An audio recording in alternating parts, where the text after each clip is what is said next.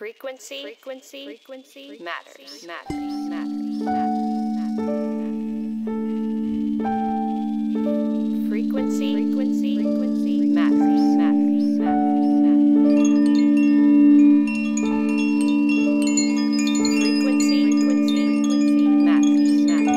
Hello, and welcome to the Frequency Matters podcast.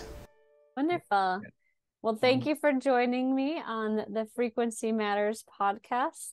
Thank you. I love your name. Thank you so much. I am a big fan of it as well. My name is Kim Fendi, and this past year I actually filed the LLC for Frequency Matters. So before that, it was the name of a band that I was part of with my crystal singing bowls and a friend who played the guitar in 432 hertz, and I just was very passionate about that name, and now I'm bringing the sounds to the world. That's wonderful. I love it. Yes, thank you so much. It's a pleasure and honor to have you on the show today. Thank you. It's an honor to be here. I'd love for you to take the opportunity to just go ahead and introduce yourself. Okay. All right. Hi, I'm David Hulse. I'm the founder of an international company called SomaEnergetics. And we teach people how to be practitioners, as well as working actually personally too on yourself with bringing in pure vibration. To me, a tuning fork is the most pure vibration that you can do, because once we put it into music and we start having feelings and emotions that attaches to the music, we tend to go somewhere else. In other words, I hear a song I really like and it makes me think, back 10 years ago, I was going through a horrible breakup with somebody, or I was meeting somebody and falling in love. And we kind of get into that emotional body that knocks us out. But a tuning fork goes nowhere. When you just listen to the raw, naked vibration of a tuning fork, it just stays present. And another thing, and this may not mean a lot to a lot of people, but it does, you don't have to plug it into the grid. And whoever they are, can't tap into us when we're using tuning forks, rather than we're using something through the internet or online. So it's a kind of a way to get out of the grid and the influences of 5D and all that rigmarole, and get over here and be very present with a tuning fork. So that, to me, I know it sounds primitive using a tuning fork with all the technology that's available today, but I think it's an ancient way that probably goes back as far as Egypt to maybe Atlantis to who knows where, that people were using this idea of pure sound and vibration. Yeah. So my background is in the ministry, actually. I started as a very young man in full-time ministry, but I was different in the fact that I was a seeker and researcher. I didn't take anything at all for what I heard, but I had to find out for myself. So I kind of educated myself out of a lot of man-made type of religion, but I remained with my spiritual connection with it. But what really changed me, Kim, was in the late 80s, I heard a speech by Deepak Chopra. Now, this is before he was famous. This is way back in the early days. But he said something about, we have found that what we thought was empty space in the cell is not empty space, but a teeming electromagnetic field of possibility. And that changed everything for me. Now, I didn't even get that mentally, but I got it somewhere in the cells of my body. And that's when my mind outgrew my brain, that I knew that I was, the mind was not in me, but I was in the mind. And the mind is everywhere. We're kind of like fish in an ocean who don't know it. And we're looking for the water while we're in the water. And a little enlightened fish comes by and says, but you're in the water. And that's what Tesla tried to tell us. And some of the early fathers of free energy and all of that has been so discredited, was to tell us that actually we're not empty space, but we're in a field of all possibility. So by using frequency and sound and vibration is how we tap into that part of the field that we have not used in the sense of cultural programming, education, religion, all of the things that's made us a 3D human being thinker, which has boundaries to it. So we're only using 3 to 5% of our DNA. We're only using less than 10% of our even mental capacity. So what about all that that's left? They thought it was empty space. They thought it was junk DNA. They thought it was wasted from our evolutionary story. And now we find out it's our potential to evolve and to grow into the next level of what it means to be. I named this moving from Homo sapien to Homo luminous, or light human. Yeah. So I'm saying all that to say this is why the Tuning Forks has worked so well for us for 23 years, is helping people to open a code. And I think everybody's coded for wholeness. I really do. I think we come in with something in our soul, spirit, whatever you want to call it, that is a deep code that has been cut off from outer experiences. We call that a sacred place within, or we say, let's go in and meditate, let's get quiet. You know, we tend to go toward the heart when we say that. So in the Bible, it's called the secret place of the Most High. So it's many different religions and texts refer to it, but they don't know what they're talking about. But it's from that place that we spiritually grow. And so I would say that SomaEnergetics is more than you're broken, I'm going to fix you, but you're evolving and changing and transforming, and we're going to help you, assist you. I like that.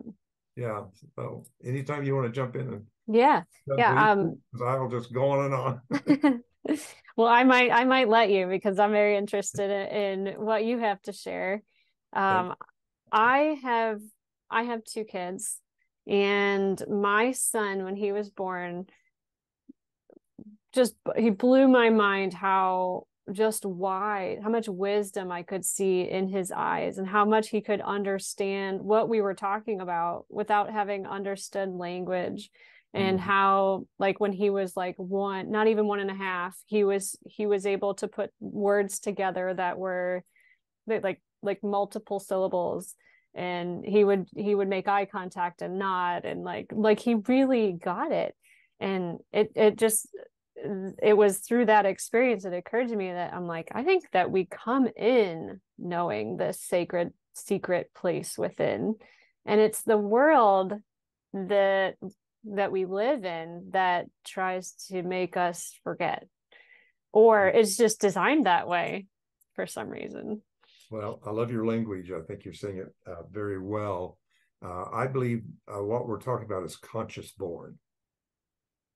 There's been a new portal opened up for people to incarnate through in the last, probably since 2012. Okay. At the end of the calendar. And although, people thought some great big thing was going to happen, but it was a subtle shift that happened. And it was really the beginning of an awakening of consciousness. Yeah. So, Kim, it just amazes me. Everybody thinks awakening is like awakening to paradise and awakening to everything. It's wonderful.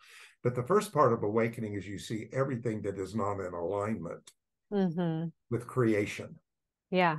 And it can be a tough time, because it's a difficult time. It changes everything. It changes your sleep patterns. It changes your mood. And people say, well, what's wrong with me? I'm spiritual. I've been meditating for 20 years. I should be feeling great. But actually what we're feeling is, for a better term, the groaning of creation. We're so close to getting out of the world, as you called it, but I call it the simulation. Yeah. We get out of the simulation and we get into this area. We start having compassion for those that are still in the simulation. Yeah, and one of the best ways to connect with people is not to use the language. You beautifully talked about your son. Understood before he learned a language, because he brought in a language, an ancient language of truth and light, a light language. Yeah. Yeah. And it's wild to think that I was pregnant with him in 2012. He was born in 2013. So that totally aligns with what Yes. you're saying. Now, it wasn't really until 2015 when my daughter came through that I was really tuning into the frequency of unconditional love. Yes. Which I feel like that's the highest truth. And these tuning forks have really helped me to align with that. So super excited, like I said, to have you and have this conversation with you. Absolutely.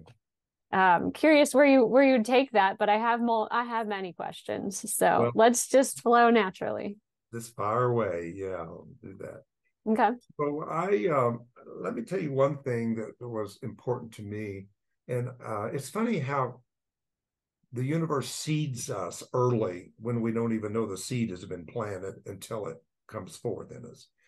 But as a young man, I was raised around a time in which my family were dragging us around to all these healing campaigns. I'm from Tulsa, so that was like Oral Roberts, the healer, and all those big healing people. And I couldn't figure out why. And I witnessed some people getting healed and others not getting healed.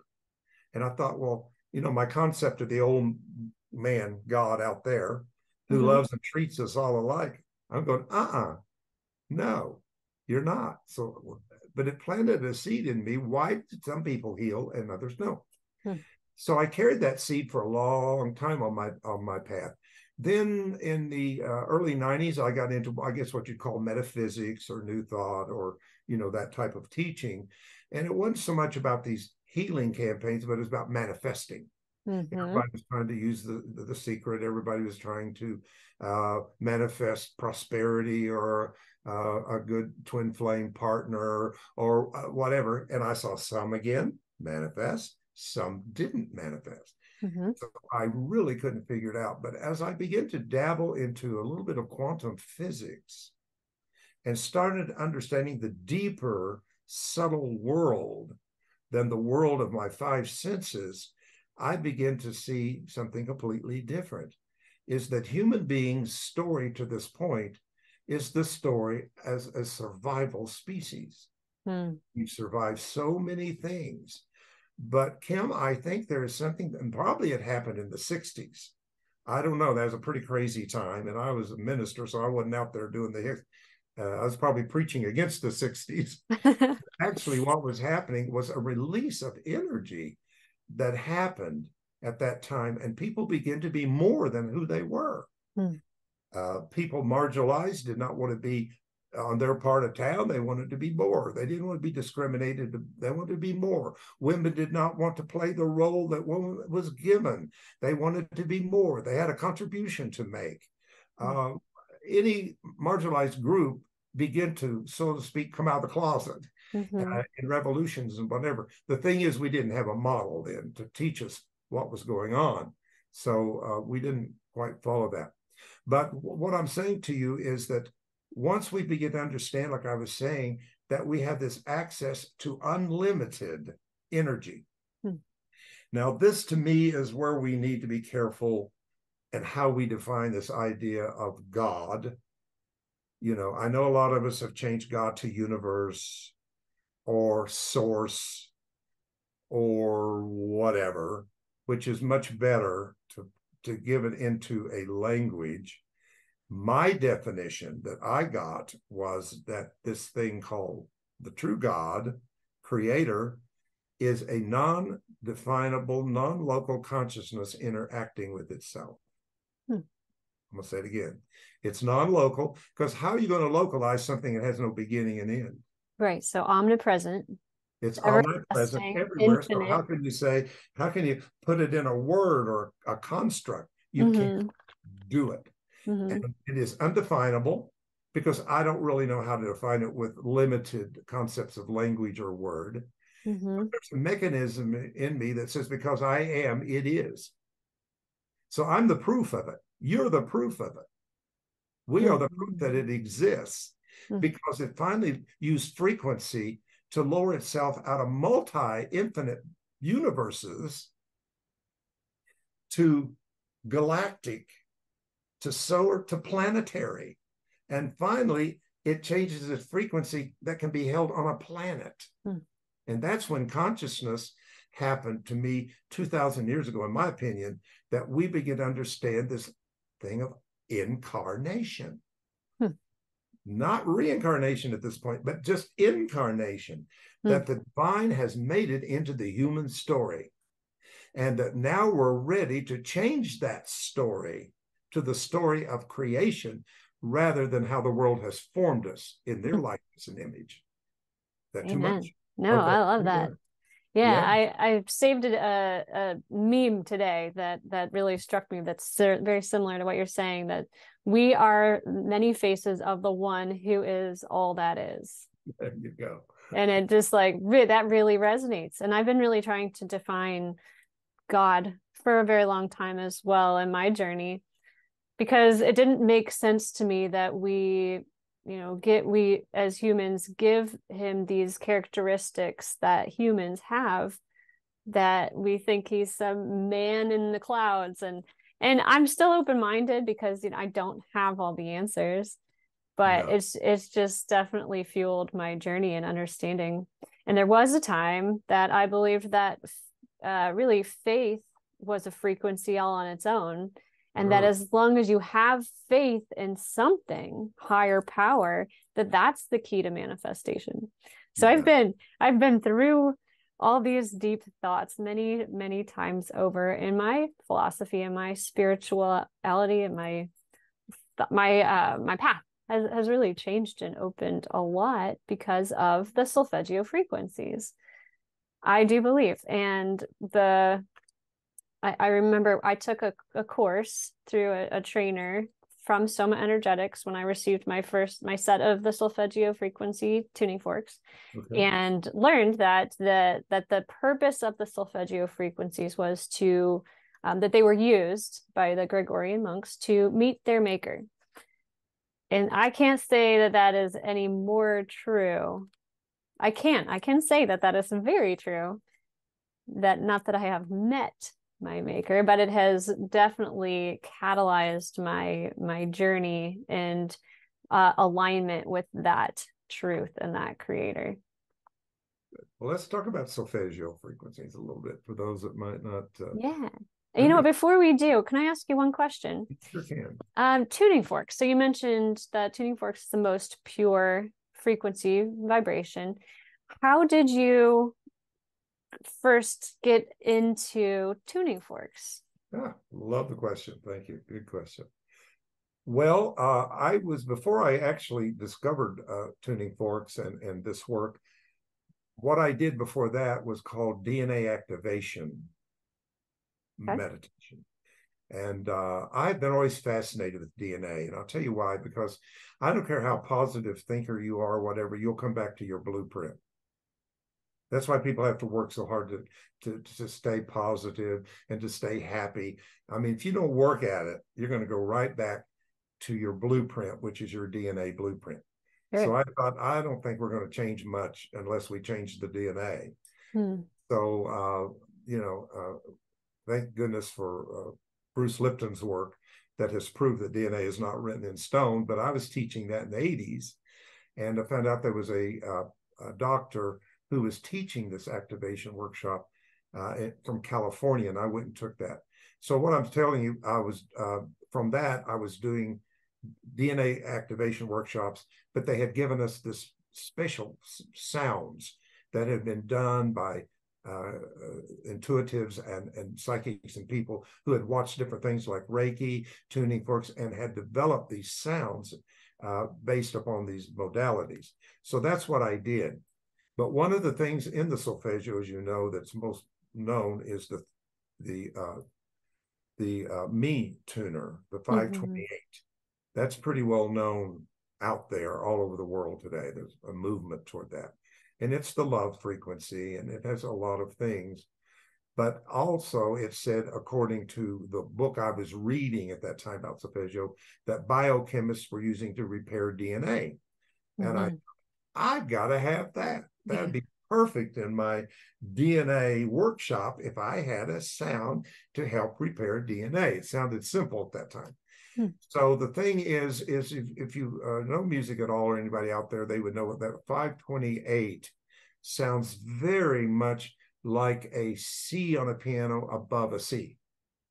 But it's not that frequency, because the brain generalizes things closer to what we already know. It makes it sound like something that it isn't. Okay. So, my brain said, oh, well, 512, 528, come on, you're in the fives. And that's when, Kim, I started getting the downloads, because the download was, no, in frequency work, you have to be specific. You have to meet the bullseye. You can't be off. So I thought, I've got to have a C above a C that's a 528, and there's nothing in Western instruments or music that can be found, because, as you mentioned, 432, we've changed everything, all that's been totally changed to keep us out of tune. So definitely we need tuning. Yeah. So anyway, someone said to me, it was so odd, as the students ready, the teacher peers, and somebody out of the blue I hadn't heard from in years called me and said, I don't know why I'm calling you, but I am calling you to tell you, did you know that you can have any frequency made in a tuning fork? Huh. I went, well, that's interesting. He said, I don't know what I'm talking about. I'm just delivering the message here. Huh. I thought, tuning forks. Now, the only thing I knew about a tuning fork is we had a piano at home, and a guy would come out every year with a little tuning fork and tune our piano. And I had learned that actually highway patrols use it to catch speeders, is a little tuning fork in their speed instrument detectors. that they use. You have to do that. Huh. That's all I knew. But at the time that I found out about the 528 is when I also came into the other 5 frequencies of the original solfeggio. Okay. Now, I want to stress to people, because people look up solfeggio and you're going to get the old do, re, mi, fa, sol, la, ti, do. I'm talking about original solfeggio. Okay. That's what's different. And that's what was being used by the church in the Gregorian chants, according to the hymn of St. John the Baptist, was the original 6 frequencies. And so, that was all lost around when we went into the darker ages of around 1050, 11th century. And then they've been rediscovered a time or two. But finally, in 1974, they were rediscovered by a spiritual researcher and doctor who's no longer with us, but he's the one that had the experience that said it was time for the world to have again the solfeggio fork, that they're going to be a great help in getting you through the time of breakdown before breakthrough happens. Wow. Wow. Yeah, goosebumps. Yes. And that's what we're in. We're in chaos. Yes. But it's not the bad chaos, it's the good one. It's the one the caterpillar goes through. That's the one we're going through. We're going through, just think of this little caterpillar. It's on its leaf, eating its resources behind it, until it runs out of its resources. It has nothing on the leaf. Where do I go from here? And that's what I think people are saying. Where do we go from here? But it's at that moment that code to become the next thing was activated in the caterpillar. At that moment, the caterpillar dissolves into chaos, into a mush, into a molecular goo, that out of it comes what, and this is a scientific term, called imaginary cells. That's what they call it. Wow. Imaginary cells. And from that, it begins to imagine itself as other than the caterpillar, and it begins to therefore change its blueprint or DNA, and the molecules out of that begin to repattern themselves into a new blueprint that produces the butterfly. Well, that word is interesting, and I don't get all Bible on you, but I do want to share something. It says we shall not all sleep. That's good to know. We're not going to all stay in a stupor and mind control in the simulation, but some are going to awake out of it. But it says they're going to be changed in a moment, in the twinkling of an eye. Now, 2 things, and that's interesting to me. The word change there is the Greek word metamorpho. Hmm. So we shall not all sleep, but some shall be metamorphosed. In a moment, the word moment is from the Greek word atomos, that we get the word atom. Hmm. So this transformation is not just an inward spiritual mystical thing, but it's all the way to the cellular level. The body itself is going to start reading a new and different blueprint. Wow. And that's what SomaEnergetics teaches, as you know, in phase 1, is we teach people how to work in the etheric blueprint that is before the physical body. Hmm. Everybody, almost everybody, believes the body has an aura. We teach the aura has a body because we see matter before energy, but I want to see energy before matter. So if you do that, you start seeing how the subtle bodies begin to come toward coalescing to drive cellular development of the physical body. For instance, out of the crown chakra, we call it, spins the subtle energy body called the etheric. Now that kind of connects you to Kabbalah's Keter on the tree of life and all that, but it means crown. Okay. Even Christians used to sing an old song, "We shall wear a crown," when we get to heaven. It's talking about this crown position, this crown place within us. That's called the etheric. But in that etheric, we hold the perfect blueprint of our perfect creation. Now that wants to get down where I live, right? Yeah. I want that wholeness I already am, because I'm not broken. I'm not in lack. I have everything that I ever will be, could be, is already in my higher spiritual self, we'll call it, or higher energy self. Absolutely. But for that to move down, this is where it uses frequency, like a spectrum for color. So as it becomes more dense and gets into the astral, mental, emotional, it starts dealing with some of our karmic debt issues, things we've not balanced, things where we went through grief or hurt or abuse or whatever that is stuck there, disrupts that flow and reinterprets it as inferior to the original blueprint. So time it gets to the etheric blueprint, it's an inferior story than the true story of my creation, which says, I am whole, I am perfect, I am that my creator is, I am. I am. I love that one. I am that what I am. And so the mental, emotional, astral, all of that coalesce into the etheric blueprint. Now, what's interesting here is what our belief systems are drives cellular development. Now, what we're talking right now, millions of cells will destroy themselves and remake themselves. People don't realize that. You get a new liver every 6 weeks. You have a whole new body every 7 years. Everything is constantly. And see, that's the illusion, is that I see a solid, I look like I've been on the planet for over 70-some years, but actually every 7 years, I've had a new body. So I've had about 9 bodies in this lifetime. I love that. Yeah. But the body keeps reading a blueprint that needs to be changed. It's reading a blueprint that believes in aging and deterioration and sickness and disease and illness. So what we try to do with the power of these solfeggio frequencies is to work in the etheric body and see what we might find that is mispatterning itself. Now, here's what we know, and this is really cool, that most, not all, but most diseases and illnesses are in the etheric blueprint 6 to 9 months before they become physical. Wow. And this is the hardest thing that Soma has had to sell people to believe and understand. Don't wait until the doctor diagnoses you, but go get a tuning with somebody who is energetically intuitive and trained to pick up mispatternings in the etheric body, which is cause. And if you change the cause, you will change the cellular development of the effect of the body. Now, some people come and they've already got physical stuff.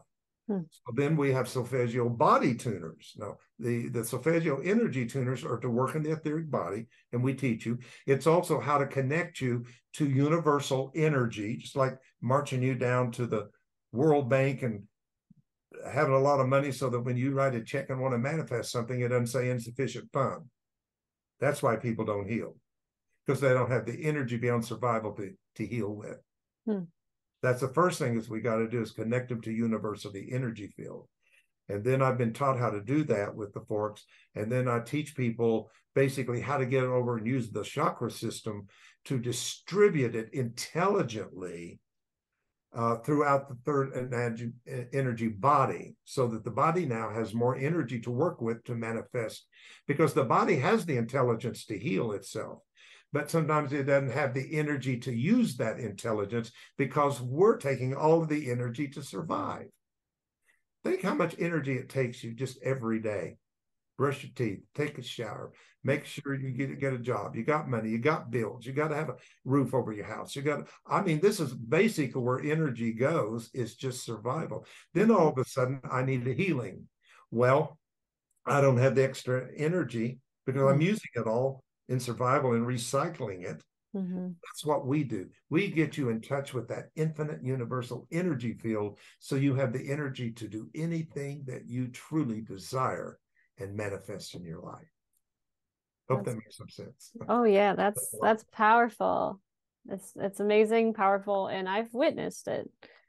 It's true. Can't say I'm all the way there yet, but you touched on a really big buzzword in my field right now, which is that inferiority piece. And I see that we all kind of carry these stories, and I like to call them old tapes that we play over and over in our minds. And usually I do believe they're formed in our childhood. And then that is the lens in which we see the world. Yes. And yes. I believe that when we start playing with these frequencies, setting an intention to begin unraveling the mind, these stories, these old tapes start to surface. And we can choose. We realize that there's a choice. I can allow this old tape to bring me down as it always has before, or I can rewrite or reprogram this. Love it. And it's been a really powerful experience for me. Yes. I do think there is a planetary blueprint for being on the earth, an earthling. And I think sometimes that is something that is driving the story of the planet that needs to be changed in some way. I don't think people, I tell you, Kim, of the years I've done this, I'm not sure people truly understand the why they're here. I've been asking that question my whole life. Absolutely. And I think it is a universal question everybody has, whether they voice it or not. But I think people lack a sense of understanding who they are, why they are here, and what is it that I'm supposed to be doing. 100%. Feel this yearning. I call it divine yearning in us, but there is a yearning in people. And of course, it's that yearning, if we don't understand it, that the ego jumps in and we feel with all kinds of things outside of ourselves, that having enough money will make me happy, be in the right body, have the right, all that stuff that goes on like that. That's the ego's world, because it jumps in where there is a blind spot in our consciousness of not knowing who we are. So the greatest thing that a person can really experience, I'm convinced that people can't just learn who they are, they have to experience who they are. There's a difference. That makes sense. Yeah, because that's the trouble with most spirituality in the form of religion is just outside handed down knowledge and information that is believed by the people and passed down without an experience of it. So if you take Yeshua, one we call Jesus, or Buddha, or any of the great teachers of the past, you will see that they all had an experience. Now they have followers who believe in their experience without the experience. Hmm.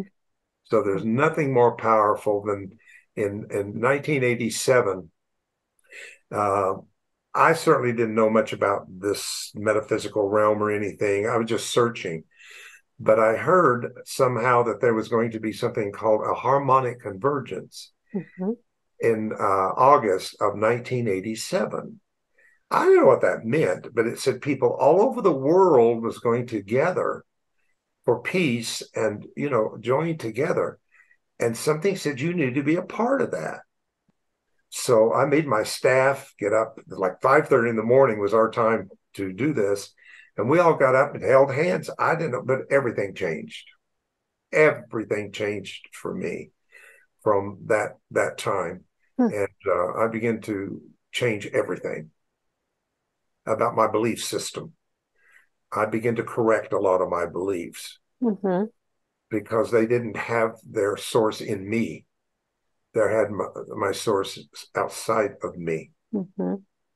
And so everybody needs an experience, is what I'm saying. Yeah. Well, I think that it brings us back to the topic of awakening, because, like you said, it doesn't all come in at once. It's almost like everything comes crashing down at once. And there's a lot of fear in that, like, the whole world that I thought I knew is not what I thought it is. And I think a lot of people get to that point and they're like, nope, like, put the blinders back on. Yes, you're exactly right. I don't want to know. We tend to always fall back on what's familiar. Even if we don't like what's familiar, it's still familiar. But to get people to step out into the uncharted part of themselves, the mystery of themselves, it's scary. But what's frightened is not the real person, the ego. Yeah. The ego that we interpret as our fear, because it fears the truth that will make us free from our ego domination. Yeah, and I think the ego knows that in some way. It knows that because we have taught it that. It knows nothing of itself. It's absolutely not even real, but it's real with our power. It's real with our own enlightenment. It's real because of our beliefs that are not in line with our truths. And it takes those beliefs and starts building a mindset on it until we think wrong, we think inferior, we think out of alignment, and don't understand that with our power that we can create through what we think. Yeah. So people need a total retraining.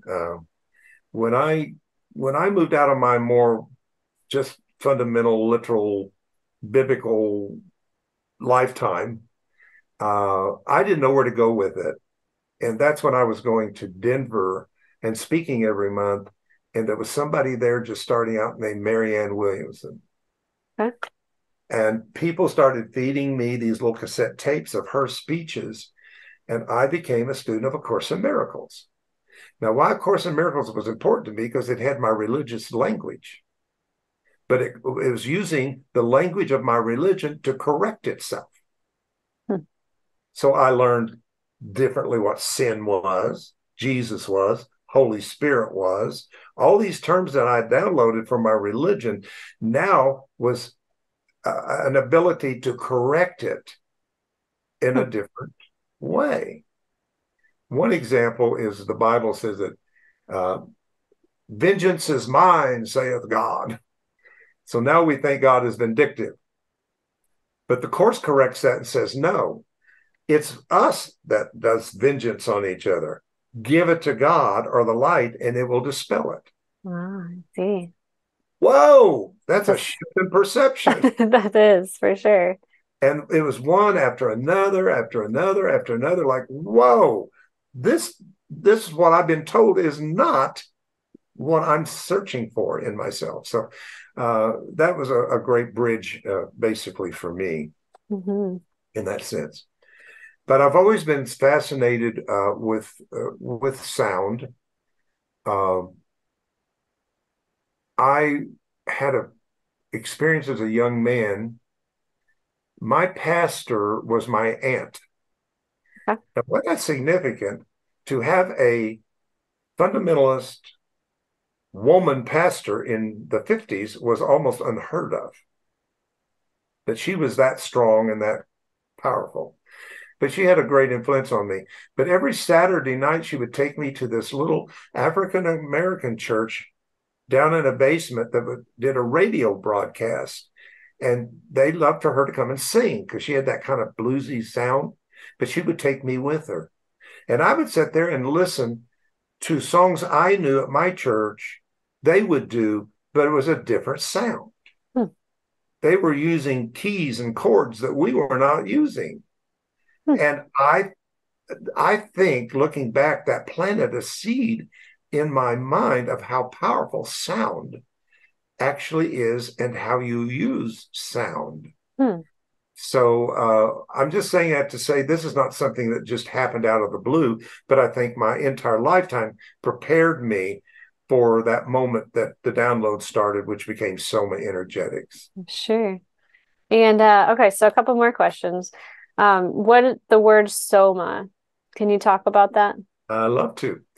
I think that we've had a paradigm shift from the body, mind, spirit model. Now, I'll make it clear that's a good model. Still use it because we're still partly in a 3D world. So we understand things in threes like that: body, mind, spirit, ice, water, steam, Father, Son, Holy Ghost. I could go on and on. But I think that once we came out and finally understood the quote, everything is energy, not everything has energy, changed it for me. So up until that time, what is popular, still is what I call the within message. It's all within. Let's go within. The kingdom of God is within. The divine is within. Everything is within. Well, that's better than without. No doubt about it. It was a big shift to go from what's outside of us to find what's inside of us. But the body has kind of got a bad rap. Even in A Course in Miracles, I can't agree with there that I'm not my body. If everything is energy, then how can I separate anything from being anything that I'm not? I am everything. I am energy. And here's the quote that got me. We think Einstein, but it could have been Max Planck, but it's one of the early quantum fathers says, about matter, you have all been wrong. There is no matter. There's only energy vibrating at such a dense, slow frequency that it's perceptible to the five senses. You want me to do that again? Yeah, can you? A good one. About matter, this is why the Eastern people call this Maya or illusion. There really is no matter. There is energy. And the energy that I see, like your body, or I see as any material world, is only energy that's vibrating so slow that my five senses can pick it up as solid. So everything that I'm seeing that is solid is not the truth of itself. It is my perception of it slowed down. Imagine a ballet dancer or somebody doing dancing. And you're at this place and they're doing dancing, and you take out your phone and you take a picture. And now the picture is like this. But actually, it's movement that's going on. And that's what we do with the brain. The human brain is still so slow that all it does is take pictures of the movement of electrons, protons, and neutrons, and cells changing. And I mean, you can even find pictures on the internet that shows what we'd really look like if we could see ourselves differently than the way the brain, because actually I don't see you right now. Where I see you is in the cornea of my eye. My eye is filtering back you. And I've proved all this stuff scientifically when I talk. I'm not just talking through my hat, but if you really study it and find out, there is nothing solid out here. It's only solid in my head. Okay, that makes sense. So, yeah. So for that reason, I thought the body should be included as an energy system just as much as any other level. So the word for body that is the most used in the New Testament is soma. Huh. So that's why I named it SomaEnergetics. Okay. To include everything that we are is energy. Right? Mm-hmm. So same thing with water, steam, and ice. We have 3 different forms, but they're all 6-sided water molecules made out of the same thing. So ice can't say to water, I'm something different from you. I'm just the same thing you are in a different temperature or frequency. So that's why SomaEnergetics came about, to include the body as its own energy system. Okay, cool. And then another question I have for you is, you said that the solfeggio frequencies were rediscovered in, I think, 1974. How do you know how they were rediscovered? Yes, it's quite a story. Now, of course, these are just stories I've read. I did. His name is Dr. Pulio, and I did talk to him. He's made his transition, but I was able to talk to him back years ago when I started this, just to confirm some things. But he was a spiritual researching minister, something up in Sandpoint, Idaho, who started having a mystical experience. And the mystical experience started with seeing a series of 3 numbers written on his windshield on a rainy, foggy type night when you see things. And he thought he was losing his mind about these numbers that were showing up on his windshield. And so he just didn't know what was going on. Make a long story short, through prayer and meditation and tuning in and being willing, he started getting these experiences and downloads from what he called Yeshua. Now, we all see our deity as basically the filter what we believe it to be, Yeshua, Jesus. And it said to him it was time to return frequencies back to the world, because they're going to need them for this time of such transition. And he had no idea what that meant. So the first thing that this said to him was for him to study Pythagorean or Pythagoras type of ways of doing numerology, of adding the 3 numbers up together to get a root number. Okay. So that's where the frequency started showing up. Then he started researching it, and some of the Catholic Church had a fit, because these are information that is stuck in the archives of some of the institutions around the world that they don't want people apparently to know. That's just sad to say that, but that's the greed of humanity. They don't want anything to empower us, to empower us. So anyway, he was literally accused and went through a horrible time over this thing.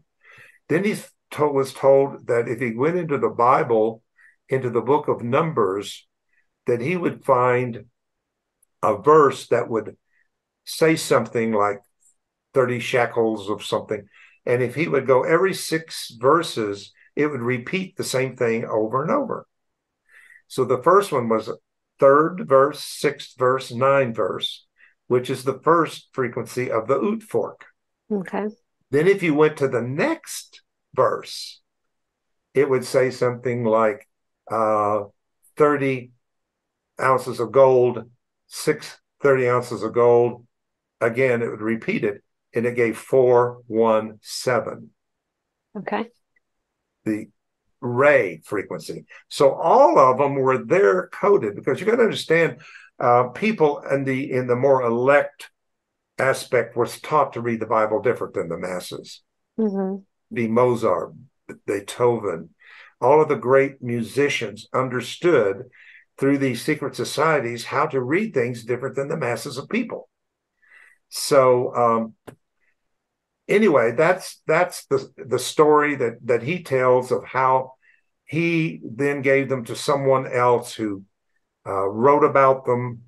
Unfortunately, I think they took a lot of his experience into their experience. So I think some things were lost. So I'm very careful about that information. But I think the information about Dr. Pulio was so right on and so pure that it certainly resonated with me in that way.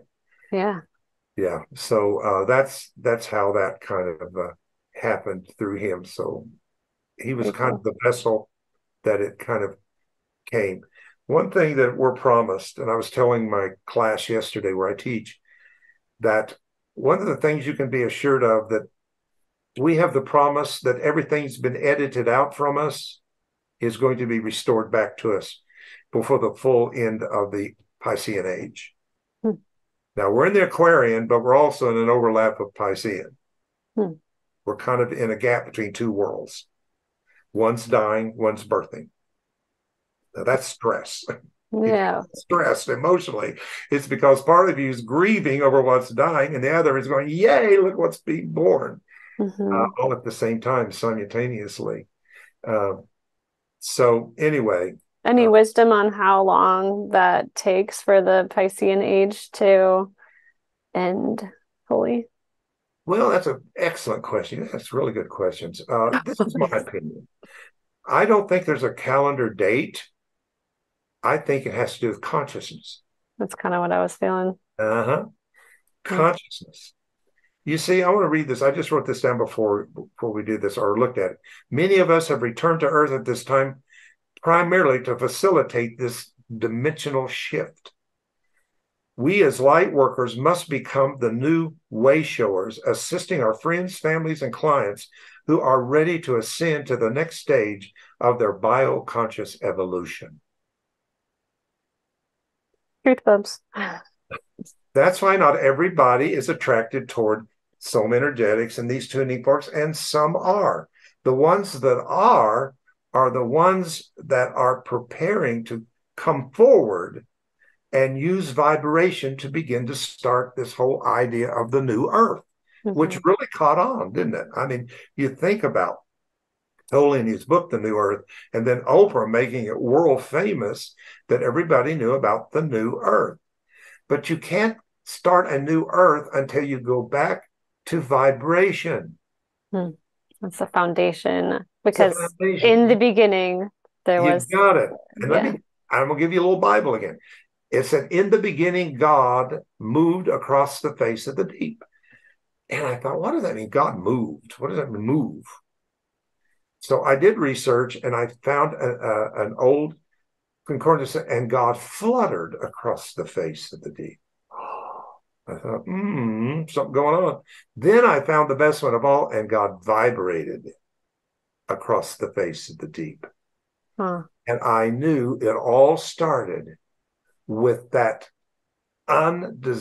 undefinable, non-local, existing entity, consciousness that I cannot define, becoming, experiencing its own self-realization at that moment, created a frequency and a vibration of itself. Hmm. That gets me thinking lots of things. Good. Yeah. So like before there's a vibration, was there a light? And then the light caused the sound?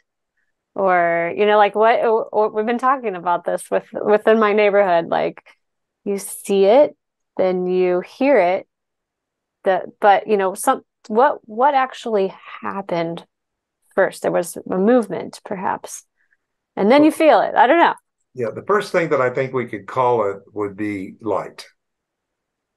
And that's kind of what the Kabbalah teaches and stuff like that. That it's we live in a 1% universe of reality, and there's 99% of not.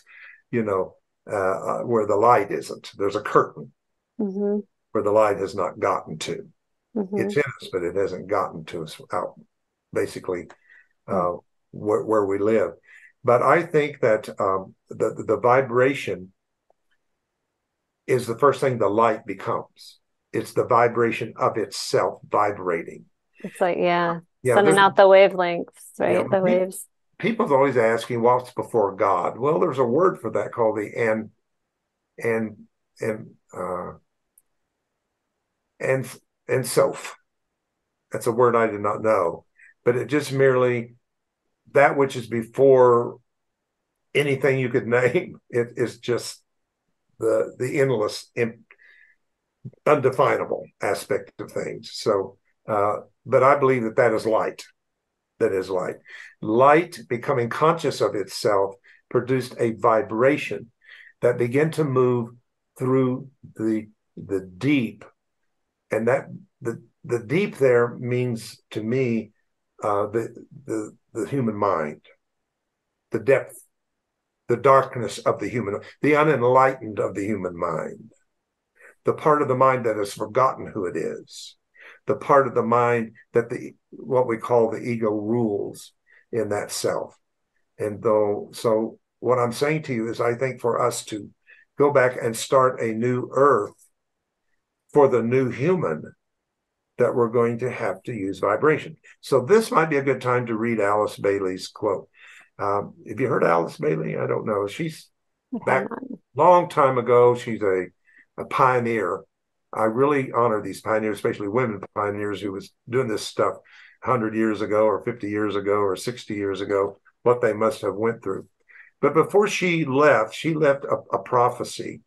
And I'd like to give this to you. And it's out of my book, A Fork in the Road, which anybody can get online. I'm interested in my story.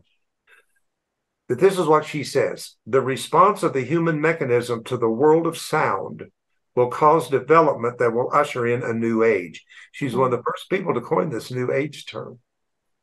It will be an age in which the world will be carried forward through the medium of sound, eventually using words of power and the efforts of trained sound workers. Now, this is when it really gets good. Very short. These workers, understanding the nature of matter and comprehending the purpose of sound, will bring about those structural changes and those material transformations which will establish a civilization of a new race. Say that last part again. Okay. The purpose of sound, and these workers trained using sound will bring forth structural changes and material transformations which will establish a civilization of a new race. Wow. I know people think that being human is the top of the heap, but it is not. There is more to come. Yeah. So what do you think that looks like? Do you have a theory? Well, it's kind of hard to do that, but I'll give you one example that I know. The blood that runs through our veins is congealed light. And you can check me out on this and show that when light was brought down to such a density, it is blood. Blood is congealed light. And when we move into the next level of what it means to be human and change our frequency, that blood will become light running through our veins again. Wow. And we will literally outray ourselves in light. Some call it the Merkaba or the light body or whatever. And that's all in the blood. Now, this is cool. Life is in the blood, it says in the Old Testament. Life is the light of all men, right? So it says it right there. Life in the blood is the light of all men. So one of the stories of Yeshua, Jesus, is that he went to a high mountain, and because of his experience that he had on that mountain, it said he outrayed the light until he wore the light like a garment. So I kind of use him as a prototype. You know, historically, in trying to prove anything about this guy, but the teachings that has been given to me gives me an example and sample of what the next stage of our evolution is going to look like. I mean, he could walk through walls, not because he was so beyond. He understood physics. He understood that things are not solid. He was a quantum man 2,000 years ago. And he's saying, when you catch up and do what I'm doing, you'll do greater things by understanding what I'm doing. So I feel for people who don't have a prototype. You know, it may not be Jesus as your prototype, but find something that is mirroring back to you where you're going. See, and you maybe want to be like Buddha. Maybe you want to be like somebody else, another great spiritual teacher or whatever. Because why you're attracted to that teacher is because they're mirroring in you where your journey is going. So we need to be kind of archetypal beings to each other and show that when things come into our life, it's showing, oh, this is the next step for me. So that's very cool. Kind of about that. Very cool. Thank you. So you have your book, you've written your book, and you're teaching classes. Tell the audience more about what you're doing and how they can follow you, learn from you, etc. I'm a spiritual leader of a community called Light Spiritual Center here in Charlotte, North Carolina. Got a wonderful, unique group of people, let me tell you, that put up with me because I am very spontaneous. And like we just started classes on Gnosticism last Wednesday. So we teach every Wednesday an hour class on so many things, and all of these things are online. So if you're interested, also I do a Sunday morning service also, but the Wednesday is the class at 11 o'clock, but it is downloaded later, so you can always catch them. And where you want to find them is called heartlightcharlotte.org. Okay. I'll make sure to place that in the description of the video. Heartlightcharlotte.org, and you can get all kinds of my teachings and stuff on there. And of course, SomaEnergetics.com. There's tons of things to look at. There's almost too much on there. But it's grown and grown over the last 23 years. But there is a lot of material, a lot of videos and things that you can look at if people are more interested in understanding the tuning fork part of this. Wonderful. And what would you say your focus is in your next chapter, or the chapter that you're currently in? Very good, because I do feel a shift is going on at my stage of time and age. I feel like I'm ready to leave kind of my legacy of my teachings. So I'm planning to go into a spiritual school or academy of my teachings. And I'm going to have kind of 3 major levels for beginners who are just kind of searching and ready to move on. Then a kind of a more adolescent level of people who are still not ready to get out of the confinements of religion, but ready to grow in religion. And then you have those that have made it out of the simulation completely. And they're really the ones who are coming together as this great community called light workers. And I think this is very important that we put out this call. So every talk I do, and I'm going to do it right now, if you're out there and you're listening and you've not heard the call, you're hearing it today, step up and be a light worker. And when we reach critical mass as a light worker, we will bring forth this shift into the next level of our spiritual energetic evolution. So please do that. And you'll know it. You'll know from just me saying it. It'll resonate within you. You may feel chills. You may feel a witness in your gut. You may just go, oh my God, this is what I need to do. I need to become a part of this group. The 100th monkey thing, I could go through that, but we all know about the 100th monkey, right? Yeah. But, they reached critical mass and it affected the entire species. So we don't need everybody to be awakened right now. We just need enough to be awakened. That will eventually bring forth the others in their time. So step up. There's something in the Bible called the 144,000. Yeah, and a lot of people believe that's 144,000 people. Maybe, but I do everything with frequency. So I went 1 + 4 is 5 + 4 is 9. And I said, ooh, 9's completion. So I said, what about this group of people that's a 9? And the download came, they're all the people who've completed all their incarnations in the 3D world. No more coming back in linear time. They are set and poised for ascension up, not over into another lifetime. So when you say if you're feeling the call, step up as a light worker, what does that look like or mean? Well, most likely, if that happens, you're going to be drawn, or something's going to come into your life to help you in some way learn energy work. Mm-hmm. Okay. Reiki's a good way to come in. Of course, we think tuning forks is the best way to come in.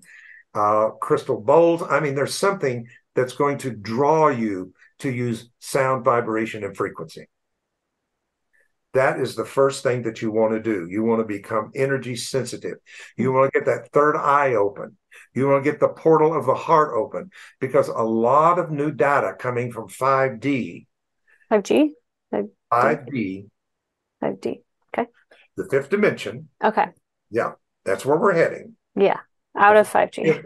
If we get through 4D first into 5D, so I do a lot of 5D because I believe the Solfeggio is what curves energy to catch the spiral to 5, 6, 7, 8, 9D. Hmm. I mean, this is the whole idea of the multi-universe and multi-consciousness and all of that kind of thing that's going on. So once you get into 5D, everything starts changing. Everything you thought it was changes, because now you're reading a higher blueprint of everything. Mm-hmm. So the kingdoms of this world are changed. Kingdoms meaning education, finance, medical, science.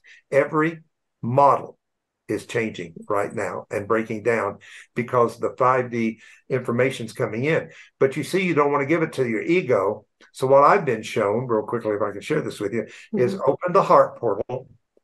The information shoots straight up into the middle of the brain to the pineal gland. The pineal gland receives it in its pure form, changes it into chemical, and you have an epiphany or an aha moment. Okay. When you have that, oh my God, where'd that come from? I've never thought of that before. That's an epiphany. Mm-hmm. That means that something from a higher dimension of information has entered into your human brain without going through the filters mm-hmm. of the 5 senses and being dumbed down to fit your belief system based upon past information. Like higher wisdom, higher intelligence.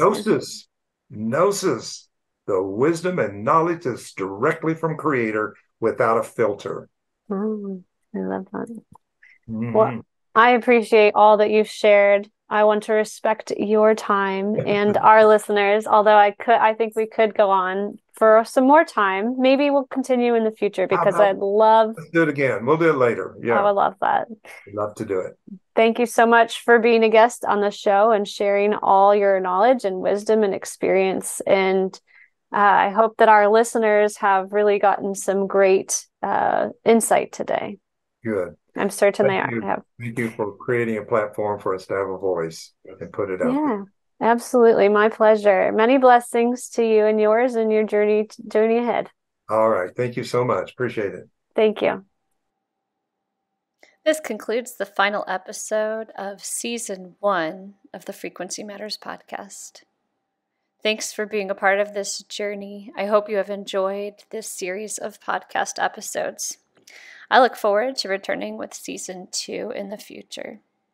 If you have any suggestions or ideas for guests or topics for Season 2 or beyond, please don't hesitate to reach out. I'd love to hear from you. Have a blessed and beautiful day. Frequency matters.